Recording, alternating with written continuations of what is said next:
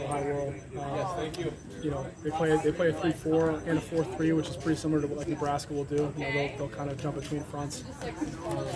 But they're a physical group. You know, they play hard. Got some good talent on the outside.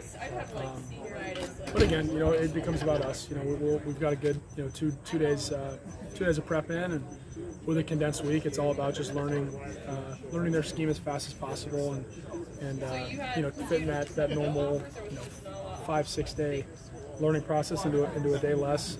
I think we're off to a good start. When you